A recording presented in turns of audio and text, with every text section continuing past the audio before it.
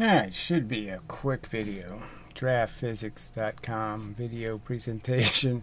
So the Ian Gosling guy has done another moronic video just demonstrating people say, oh, you believe in a conspiracy theory. No, I believe the human race is mostly idiots. And he's just a huge, perfect example of idiot. I mean, not only does he do stupid things and say stupid things and they look stupid, but again, he doesn't, he can't concede. He just keeps doing this, just like Brozo. So he has the video titled Proof of Kinetic Energy, yay. Now the results he got, he was supposed to get, to prove kinetic energy, the experiment should have produced twice the compression. He got 77 and 60.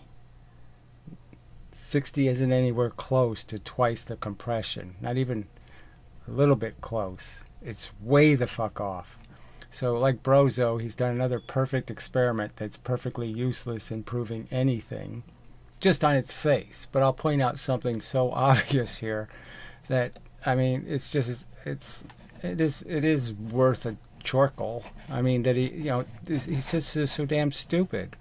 And the fact is these morons who comment are just as stupid, and I'm sorry, even the ones on my side, because frankly, they should be able to notice this stuff. Why is it that every single time I have to notice the gigantic flaws in what somebody does? So the moron, right? So he's going to drop something from 4 times the height. And so the moron, all right, has a little rod here. And he marks it ahead of time, okay, based on, units of distance, okay. And what he doesn't realize is that he has to put the weights above that line. If you're going to use this as the falling distance, right, this is going to be the falling distance, and you're going to multiply that distance times 4 up here. Well, if you're going to do that, then you have to put this weight above that line. So when he put his double weight here, right, he didn't put it here. No, he put it down here, okay, below the mark. So the real falling distance was this distance. That's the one he should do 4 units of. Obviously, he did 4 units of that distance. This would have been the length of the experiment, okay. So it would have been substantially, maybe even the 20% difference, right? So here we have the irony. He just proved me right again, all right, in the sense that there's absolutely, do the experiment with the correct distances, and guess what? It's going to come out my way. Will he do that? That's a good question, right? He's weaseled out of another experiment. Let's see if he'll weasel out of doing this one right instead of doing it wrong. So he definitely got the heights wrong, okay? He had to put the weights above the distance that he marked, okay? Or it's the wrong distance. So obviously it was a huge disadvantage to the double weight. Huge disadvantage, because it only fell 70% of the distance it should have fell. And this one got the full 4 times 100. So this got the 400, this only got 70. So you're comparing 70 to 400. Not a fair comparison. And just as the results came out, it would be perfectly predictable based on the fact that he didn't get the distances right. Now the fact that he's also, sort of cheated the experiment a little bit by doing the 2 mass first, and then taking the clay after it's now been hit by 5 pounds. So let's understand the clay was hit by 5 pounds of weight, okay, smashed. And then he rolled it out, okay, and did the 1 mass. So obviously the clay obviously is hotter than it was when it's, started for the first experiment. The first experiment, I bet you if you stuck a thermometer in that clay, it was a different temperature than the clay that got the second experiment. But anyway, so damn stupid. So again, all this arrogance. So number one, he didn't prove kinetic energy at all. His result is completely inconsistent. Okay, let's write these. I think the number was, I think he said 74 millimeters. So that's 7.4 centimeters. And then the other number was 66, I think. Okay, this number should have been half of 74, which is 37, right? 37. 37. If his theory was correct, it should have been 37, not 66. Not even close to being twice the energy. It should have been twice the energy. It's not even close to twice the energy. So, I mean, clearly doesn't prove kinetic energy. And again, the percentage it's off is only, what, 12, 15%. And the 15% would be right here in this distance change. So do it with the right distance. Okay, do the experiment again, smartass, with the right distances, and disprove. Make the title of your video Disproving Kinetic Energy. Yay. Okay, be honest. Make the same title and point out how you just disproved the existence of kinetic energy. Moron. Okay, so we'll play the video just so you can see his stupidity right in front of you. Alright, got to put the video back on. But it's just this constant effort, this constant I got you, I got you, I got you bullshit.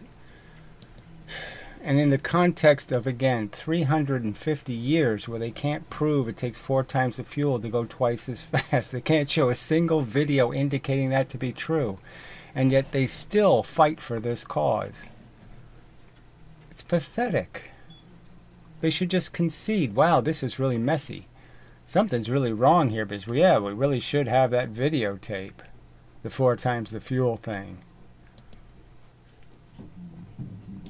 So what are we doing first? Oh yeah, better have some weight, haven't we? 2 mass. They got a... So he's really full of himself through his whole video, and again, the results are completely inconclusive, even if they were correct. I mean, even if he didn't make this huge mistake, the results suck in terms of proving kinetic energy. They're just so far from doing that. 37 versus 66. I mean, it's not even close. Nice. Oh, and the weights. He has a metal thing underneath this weight with a steel thing inside an insert. So we're not even sure that when he does the single weight, it's actually a single weight because, you know. Tube inside, so it guides it down the bar. So he removes the tube for the second weight when it falls. Somehow it doesn't need a tube when he does a single weight. But he kept the metal plate that's underneath it. So I guess you could say that, well, those two even out, removing the insert and keeping the metal plate. But it does seem to me the metal plate probably does actually weigh more than the metal insert. So frankly, he kept more than half the weight. So another flaw in the experiment where it's not really half the mass. It's more than half the mass. Guides it down the tube. Now these marks, what am I going to do? I'm thinking, that's right, I've got to get up. You can't see the mark, but of course. Ooh. So obviously this shorter distance is the distance the weights will fall. This little distance. They won't fall this distance, okay? So he's marked off these big distances when no, this weight actually only fell this distance. So it's at least a 20%. It looks like at least 25. 30, frankly. It might be 30% that he's screwed it up by. You wouldn't trust me. Right, exactly. You're right. We're supposed to trust you. We're supposed to respect you.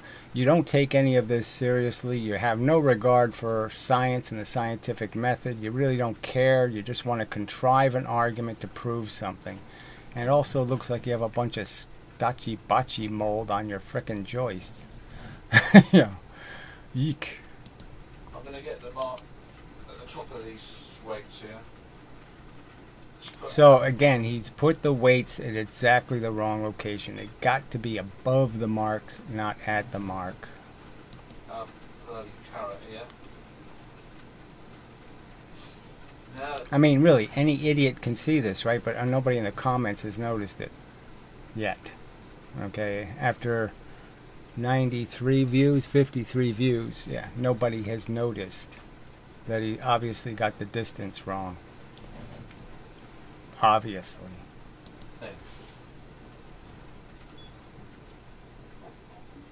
So, yeah, I'm going to have to have that like that. So just recognize it's 30% less distance. So he's cheated in a gross way, in the sense that the half mass actually fell a lot further than 4 times the distance. A lot farther. In line with the top of the weights. It's a bit tricky. So obviously it doesn't even have any stable way of hitting the clay. You know, the whole thing is really quite sloppy. So this is what should decide the truth, is these amateurs doing these slop experiments. Great. Isn't science wonderful?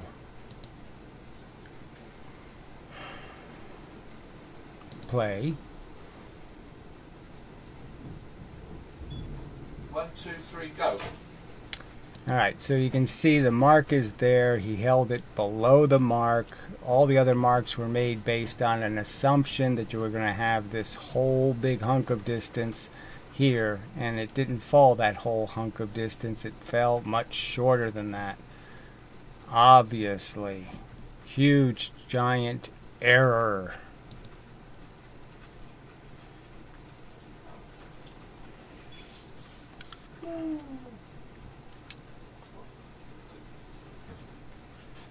So now he's going to roll the clay out. You'll see all that What's part. it measure? Alright, let's see the numbers. I hope you can see. Can't see, of course. 70.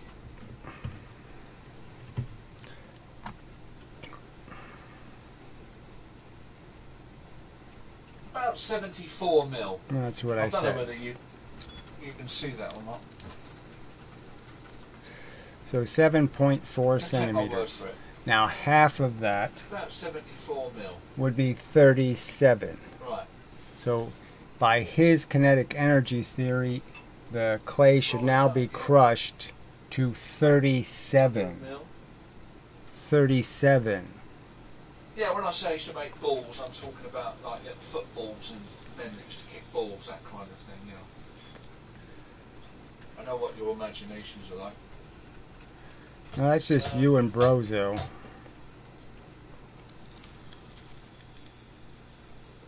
It's just very serious science, this. A lot depends on this science I'm doing, you know. See, it's just all a mockery. It's all a joke. It's all some kind of trivial thing. Yeah, it's disgusting. 300 years of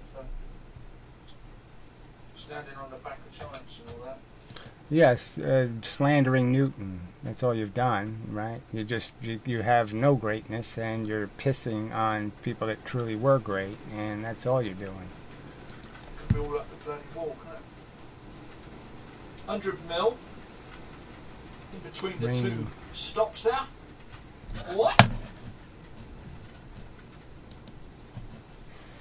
we've got to separate this. This really is tedious. Separate this somehow. So you can see there's a metal plate on the bottom of this weight, and that's connected to this tube, and then he's taken the tube and the plate off. So this one still contains the tube and the metal plate.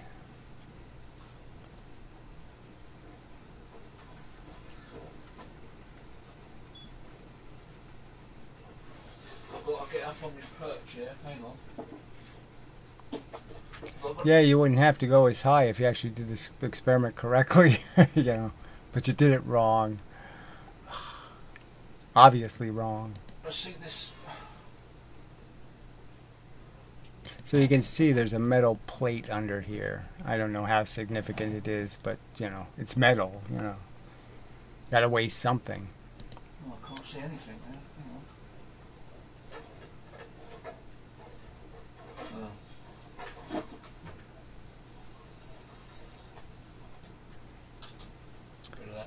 So he takes the insert out, but he keeps the metal plate.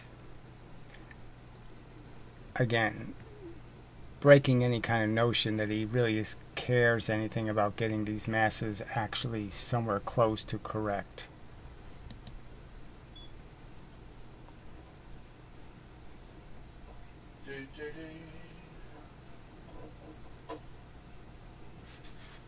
I mean, I don't even know why he would post this video. I mean, you know, it doesn't prove kinetic energy. It just proves he can't do an experiment right.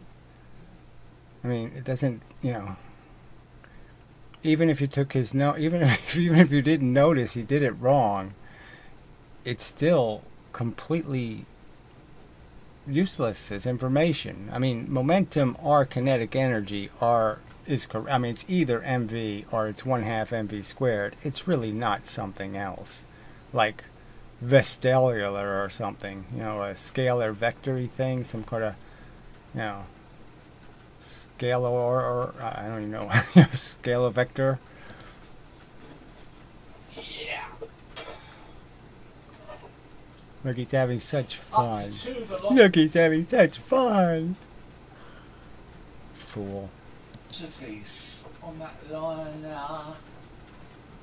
Okay, so at least, let's say 30%, 20% too high. 20% too high. 1, 2. And he still didn't get twice the compression.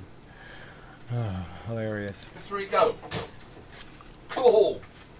Bullseye. Now then. We can't really see if it was a bullseye. I'm not squashing it, I'm not squashing it. Should be the same compression. Yes, it would have been if you didn't fuck up. If momentum is the measurement of energy, what we got here, we got 60 mil. 60. So he was supposed to get, so I said 66, so it's 60. So he's supposed to get 37. He got 60. And he says, proof of kinetic energy, yay. I mean, it's more than 20 off. I mean, it's more than 40% off. I mean, it's a gigantic miss. Even with the cheat. Okay, and clearly the 60 is only 14 short of the 74. Only 14. Very close. I mean, you know, that 14 is just the result of the fact that he cheated and dropped it from too high. So go ahead and redo the experiment correctly and then do your gloating. Let me see you gloat after you do the experiment correctly. You fuck. You obnoxious, trolling, putrid wad of shit. Okay, so anyway, so he's called me a maniac. I mean, what do you what's the word for this kind of propaganda? And the you know, professor, you know, physicist Michael, right? Says this is a good experiment. He's a good experimenter. He does very good demonstrations. Is this a very good demonstration? I mean, how dishonest are you people? I mean, can't one of you stand up and say, okay, I get it. This is crap. We ought to quit doing crap experiments. You're all so... You're just such scum, Puro. Such fucking scum. Alright. So that's enough. Let's see if he gloats or does something. I don't know whether you can see that. 60 mil. Way off. So that's a significant more compression at the double velocity. Well, that's it. It's all over, innit? Argument over. Proves it, doesn't it? Lovely. So, yeah, so I need to say no more. Okay. Fuck. This is your integrity showing.